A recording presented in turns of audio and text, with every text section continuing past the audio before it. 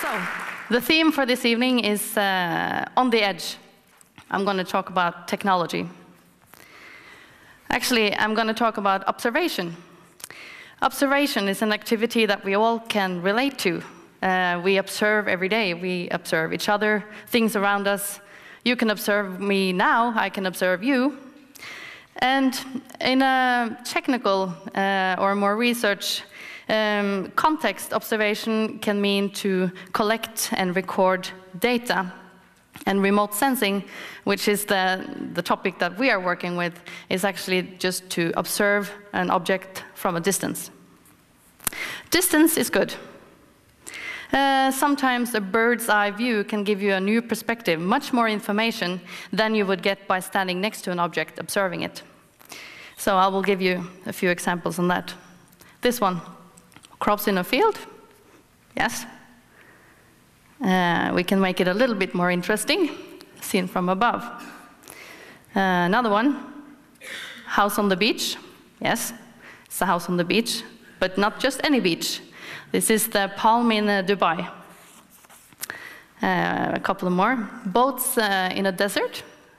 Yes. Actually, this used to be one of the largest inland basins of water in the world. It's been evaporating for the last 50 years, causing salty desert. This is the Aral Sea. Earth. This is why we call it the blue marble. This is actually the best and most detailed image we have of the Earth as today. This is made by NASA, and it's put together in detail by, stitched together by numerous observations from satellites, actually down to each square kilometers on the planet. So, at KSAT, here in Tromsø, we are used to seeing the world from above. We have been doing so for 40 years from the satellite station here. Probably not so many of you know that Tromsø is the space capital of Norway. In the city of Tromsø and the county of Tromsø, we have several leading companies within satellite remote sensing, and this was formalized in the establishment of the Center for Remote Technology here in Tromsø in 2008. That consists of the university, the Polar Institute, Norut, Kongsberg Space Tech, and Kongsberg Satellite Services. So, take a step back. We're not the first one trying to observe the Earth from above. There's been numerous attempts, more or less successful, during history. These are specially trained pigeons from the 1800s in Europe, equipped with customized cameras to take images from above. This is actually one of those pictures taken of a chateau outside Frankfurt, and you can actually see the wings flapping on the side. So it's quite cool. So it just gives an example of how we humans, we have been taking advantage of new technology to try and observe the world around us. These are the modern birds. These birds fly around 300 to 800 kilometers above us with a ground speed of 7 kilometers per second, which is really, really fast. They spend around 100 minutes to go around the world once, and they do this 14 times a day. So, a lot of different ones, but what they have in common is that they all have to pass over the poles every time, over the North Pole and over the South Pole. And this is when we can speak to them. From our station at Svalsat in Svalbard, and here in Tromsø, from Troll in Antarctica, and now also from Dubai, Singapore, and South Africa. We support over 60 satellite missions, doing 11,000 passes a month. But from this network, we can also access data from all over the world. So you can say maybe, building antennas and installations in the most remote, coldest parts of the world. Svalbard is nearly North Pole, but Troll is really middle of nowhere. It's cold and very remote. But again, it has to do with the same as in real estate. It has to do all about location, location and location. So we are here. We are in the north. Norway, we have a lot of challenges. First of all, we have huge ocean areas to monitor, up to 6 times the size of the mainland, and we have very few people to do it. In addition, I can just mention some of these points. I mean, we have increased oil and gas activity, transport, ecotourism, a lot of weather, and in addition, we have this. These are new possible shipping lanes to Asia, going over the polar regions towards Asia with the northeast or the northwest passage.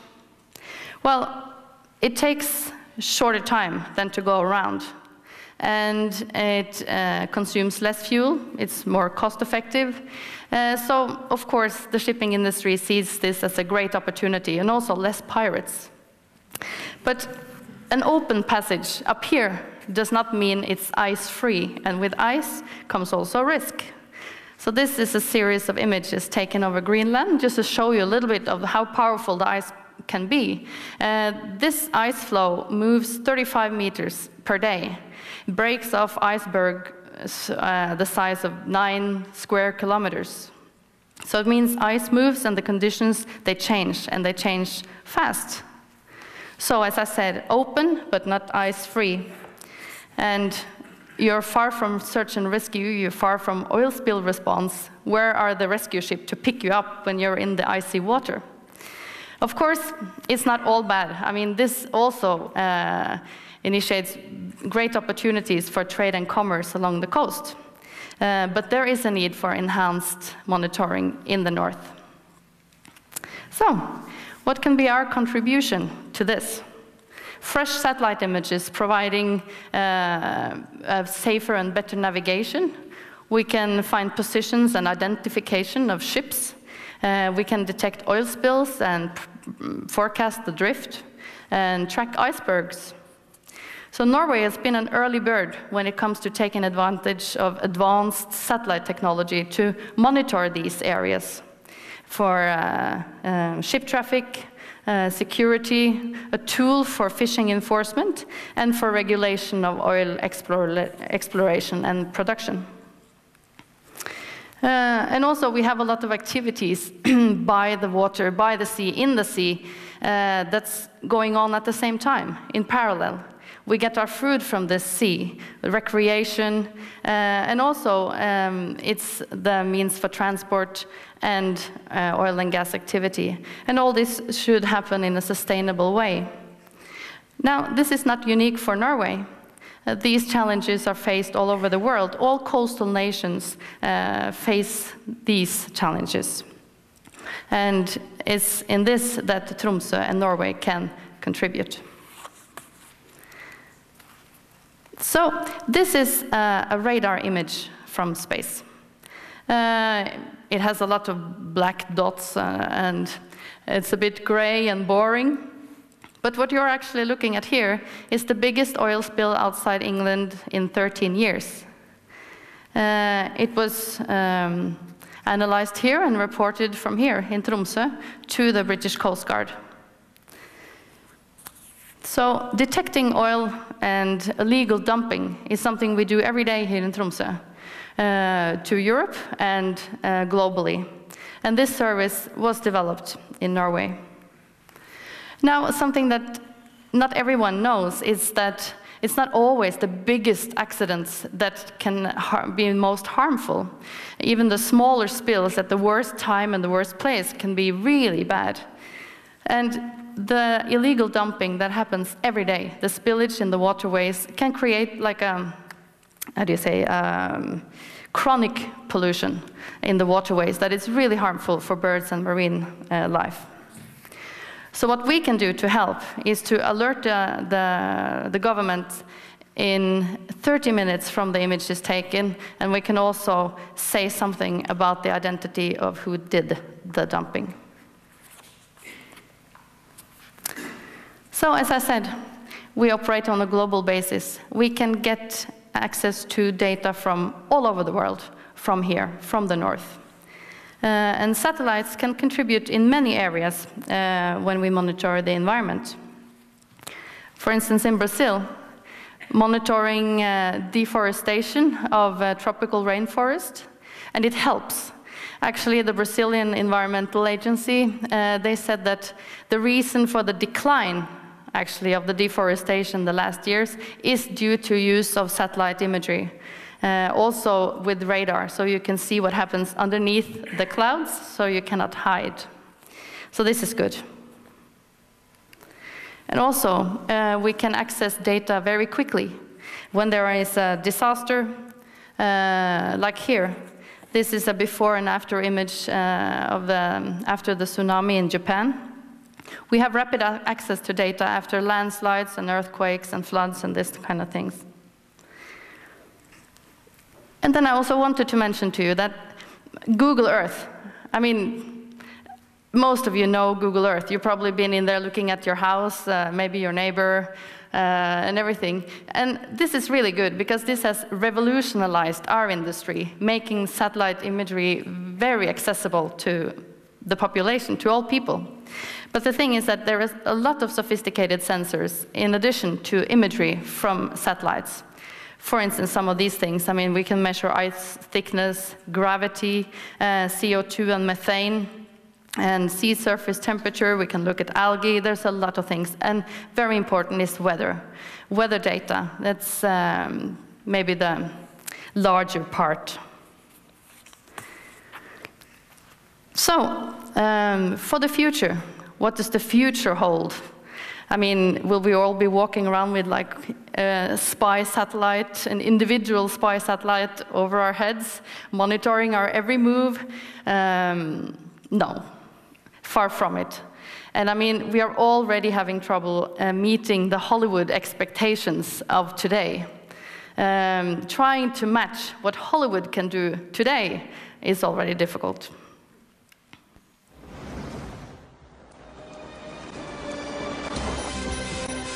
Wait a minute, he just committed suicide here. He learned to fly. Everyone stay with him. Target's on the move. Satellite imagery coming through. 1 meter res, layering wireframe coming your way over. Okay, gentlemen, we're back online. Okay, wireframe download complete. All right, we have a tracer in the stairwell on 20, traveling down. 19, 18, 17.